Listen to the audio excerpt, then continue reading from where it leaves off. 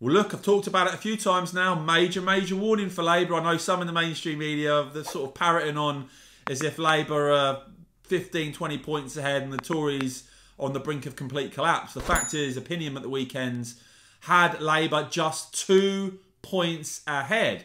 And it seems even some of those in the Labour Party, in the senior ranks of the Labour Party, are telling Keir Starmer that his obsession with Partygate was actually hurting the Labour Party's prospects. Shadow Levelling Up Secretary Lisa Nandy apparently warning Starmer not to obsess over Partygate. And I certainly think one of the big problems that Labour still has, I think they're London-centric, I think they're metropolitan focused, I think they're pretty out of touch with the public when it comes to the issues that voters want to focus on. It isn't all about Partygate, and yet that seems to be almost exclusively what Starmer and Labour are interested in at the moment. And so you've got this situation where, reportedly, Huffington Post story, there was a shadow cabinet row with Lisa Nandy actually telling Starmer to stop focusing on Partygate, a split erupting, calling instead for Labour to tell voters how they would tackle the cost of living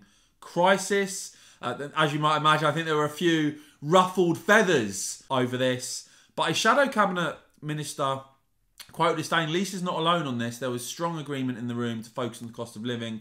And a source close to Nandy saying it was less a criticism of the Partygate strategy, more a warning for the future. Lisa doesn't think that Partygate is irrelevant at all, but the cost of living matters as well, and you mustn't lose sight of that. And I think, you know, one of the recent examples was the UK-Rwanda deal to try and stop illegal migration that Priti Patel and Boris Johnson put forward.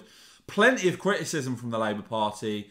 Absolutely no alternative plan whatsoever from what I can see. And that sort of ploy of focusing on Partygate and criticising everything the government does without any real sensible alternative solutions or policies ain't gonna wash. Interesting to see that Labour split in the run-up to the May elections. Let me know what you make of that in the comments below, guys. And of course, as ever, thanks for watching.